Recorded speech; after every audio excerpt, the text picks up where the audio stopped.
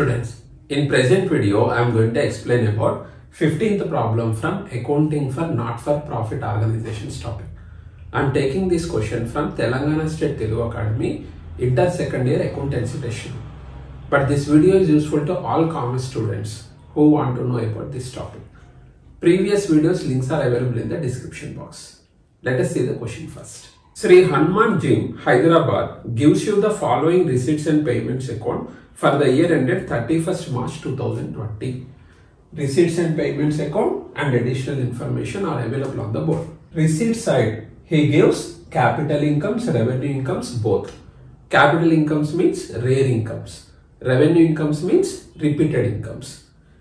Payment side, he gives capital expenses, revenue expenses both. Capital expenses means rare expenses. Revenue expenses means repeated expenses. So first we have to prepare income and expenditure account. Heading, income and expenditure account of Sri Hanuman Gym for the year ended 31st March 2020. So current year last date is 31st March 2020.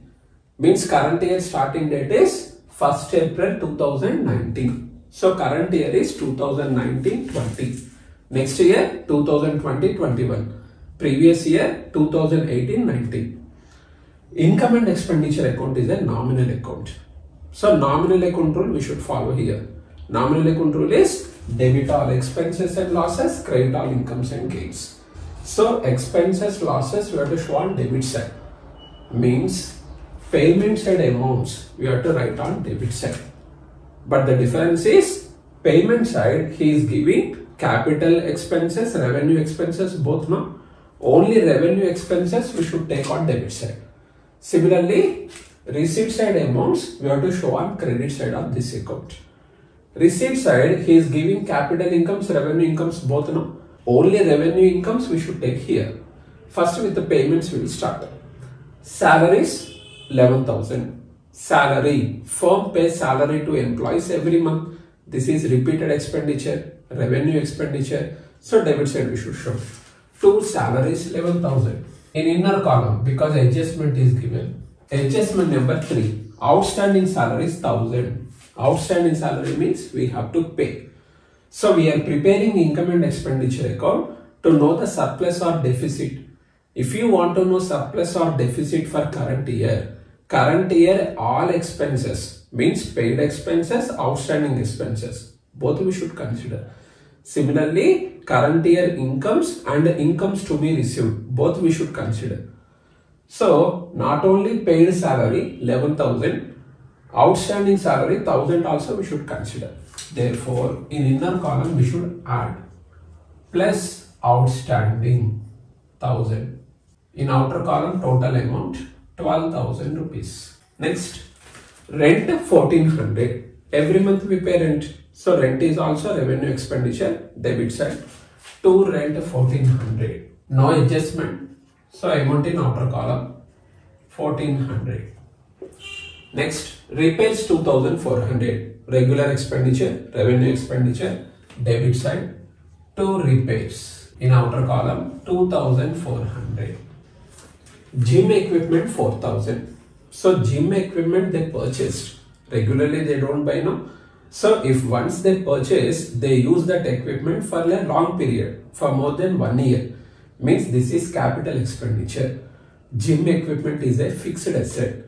So in balance sheet under asset side we have to show, not here, ignore. Next, inverter 2,000. This is also fixed asset no. We purchased 2,000 worth inverter in current year. So in balance sheet under asset side we have to show this. Because regularly, repeatedly you are not going to purchase this asset. So capital expenditure don't show here. Next, balance. This is closing cash balance. Clearly is giving the date also. As on 31st March 20. That is only the closing date no. Closing cash balance in balance sheet under asset side we have to show. Not here, ignore.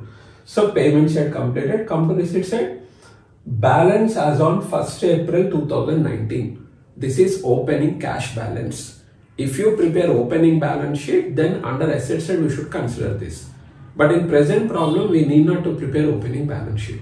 Because see the adjustment number 5, Jim has investments worth 20,000 and the total capital fund of the Jim is 24,000.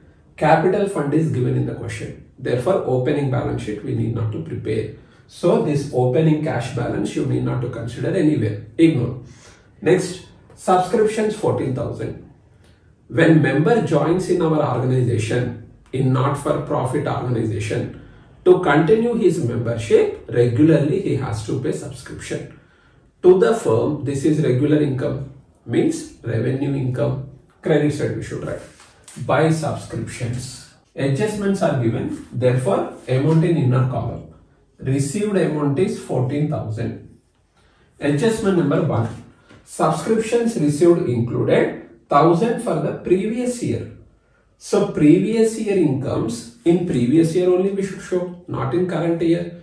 Because our purpose is to know that surplus or deficit. No. If you want to know current year surplus or deficit, current year expenses, current year incomes only we should consider, not previous year or next year amounts. So if a previous year or next year amounts are included in current year amounts, then we have to subtract them. Therefore, previous year amount we should subtract minus previous year. Previous year subscription amount is 1,000 rupees now. Remaining amount in inner column because one more adjustment is given. Adjustment number 2. Subscriptions outstanding for the current year 1,500. For current year more 1,500 should come. This is income to be received. We should add that. Plus to be received. You can write outstanding word also. 1,500. Total in outer column. 14,500 is current year total subscription amount. Okay. Next. 10% interest on investments 2,000. This firm invested amount in outside securities. See the adjustment number 5. Jim has investments worth 20,000. In adjustments he has been given not under payment side. Means what? Already they purchased investments in previous years. So in current year on these investments 2,000 rupees interest came. Here investment is a capital expenditure because rarely we purchase. This is not a repeated expenditure, rare expenditure. So capital expenditure. Capital expenditure amount is 20,000 rupees. Capital expenditure in balance sheet under asset side we have to show now. So investments value 20,000 appears under asset side of balance sheet. And on these investments every year 10% interest should come to us. This interest is repeated income, means revenue income. So that interest on investment we should take in income and expenditure account. How much is received in current year? 2,000 rupees. And he has given 10% now. This percentage indicates interest rate. So on this 20,000 worth investments, every year at the rate of 10% interest should come. So 20,000 into 10 by 100 is equal to 2,000. Means 2,000 interest should come. And under receipt side also 2,000 only is giving. Means there is no outstanding here. 2,000 should come and that amount came. So interest on investments credit side because revenue income 2,000 rupees. Assume that here he has given 1,800. What is the meaning of this? 2,000 should come. 20,000 into 10 by 100, 2,000. 2,000 should come, but only 1,800 came. So here the 200 is known as interest due, interest to be received. In that case, how to show this? In inner column 1,800 plus to be received 200, total 2,000 in outer column. Okay. Next, interest on deposits 500. So on bank deposits regularly we receive interest. This is revenue income. So credit side by interest on deposits. No adjustment 500 rupees. Next one. Entrance fees 4,800. So entrance fees means when a member is joining. So at the time of admission he has to pay some initial amount to us. It is known as entrance fees. Accounting treatment is if amount is small, treat it as revenue income. If amount is big, treat it as capital income. If he gives any instruction in the question, follow that instruction. See the point number 4. Half of the entrance fee, it has to be capitalized. So clearly is giving that in this 4,800, half amount we should treat as capital income. Capitalize means what? Treat it as capital income. So remaining half is revenue income. Revenue income appears in this account only. So credit side by entrance fees. In 4,800, half is to be treated as revenue. No? That revenue income I have to write here. 2,400. So another half we are treating as capital income. Capital income in balance sheet under liability side we have to show. So receipts and payments account amounts we have taken. Adjustments also once we have to verify whether we have taken all the amounts or not. First 2 are over. Third one outstanding salary completed. Fourth one half of the entrance fees over. Fifth one investments and capital fund. These 2 appear in balance sheet, not in this account. So everything we have taken. Finally, we have to find out the surplus or deficit. Find out the totals of 2 sides. Credit amounts total is 19,400. Debit amounts total 15,800. Difference is 3,600. Credit side we wrote incomes, debit side expenses. Income is more than expenditure. So the answer is surplus. Debit total is less. So debit side you have to show this side. 2 surplus 3,600. 2 sides write down the highest total. Credit total 19,400. Credit side also same.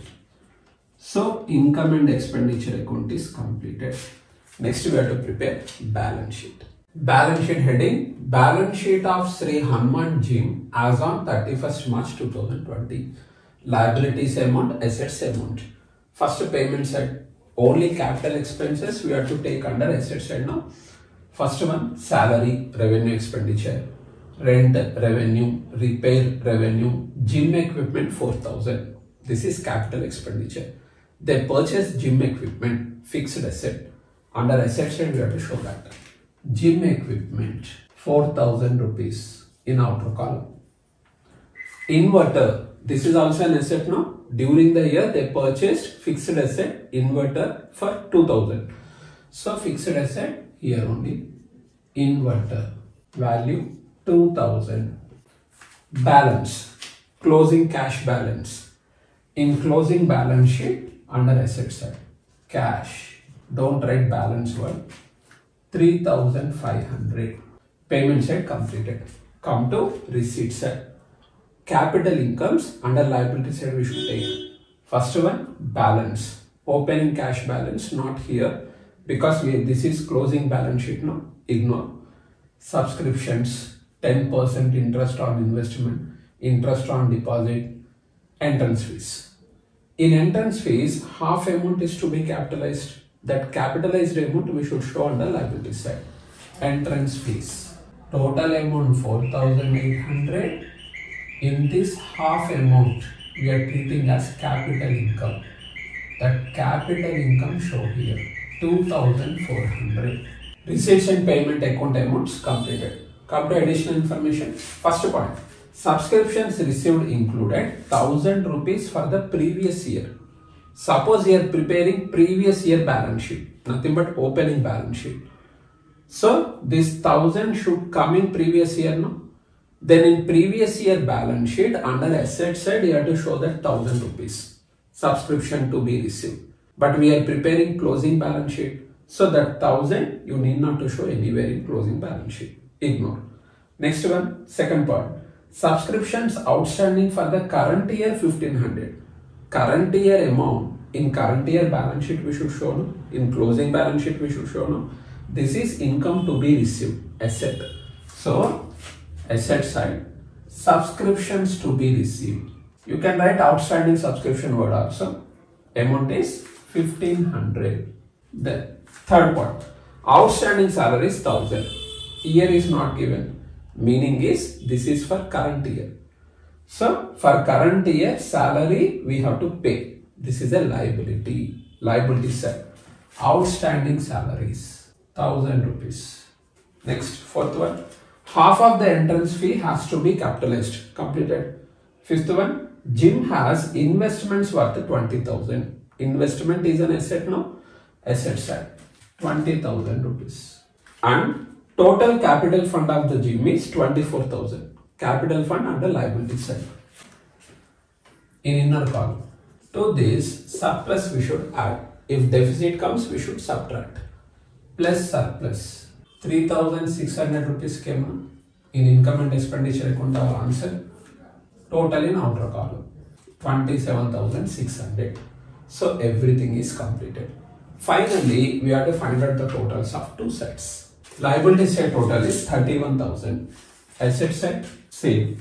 Thus, in balance sheet, two sides total should be same. Then only your problem is correct. So this is all about 15th problem from accounting for not-for-profit organizations topic. Hope this video is helpful to you. Thank you.